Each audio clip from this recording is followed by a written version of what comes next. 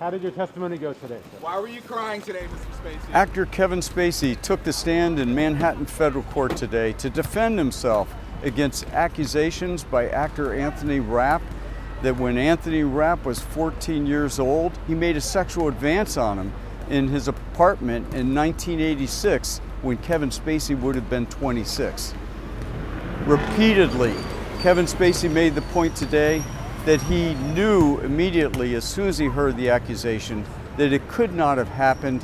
He said, "I knew I couldn't have had any sexual interest in Anthony Rapp or any child."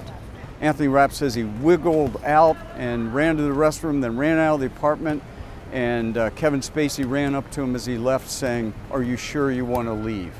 Kevin Spacey got most emotional today and began crying when he described how he had made a statement announcing he was gay right after the allegation from Anthony Rapp.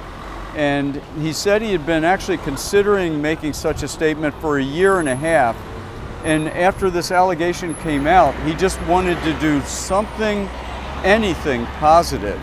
And he put out that statement, and he said, doing it at the same time as the Anthony Rapp allegation came out, made people perceive it as him being manipulative with the timing of the statement. Earlier, he had gotten emotional when he was talking about how publicists and lawyers kept telling him he had to make a statement right away, saying he was sorry.